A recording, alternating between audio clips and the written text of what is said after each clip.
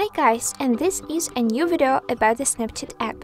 Right now I will show you how to manage notifications of the Snapchat on iPhone. So let's check how to do it.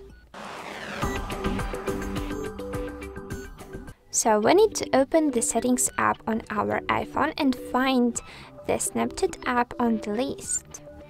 Later, let's go to the notifications and let's enable this option opposite after tapping on the toggle.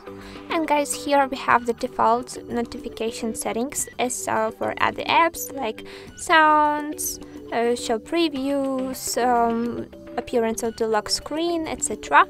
But we are interested in the last option, Snapchat notification settings. Let's tap on it one time.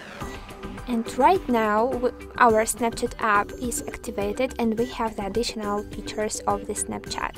Also on Android you can find the same section, notifications, in the settings of the app, and here we can delete and deactivate the notifications alerts, for example for friends' birthdays, or for example for mentions, for friend suggestions, for Bitmojis, etc. So it's very convenient that you can control and manage the Snapchat alerts and notifications. And I hope guys that this short tutorial was definitely very useful and interesting. If it was, don't forget about likes, don't forget to subscribe to our channel to find out even more secrets about the Snapchat app and other programs.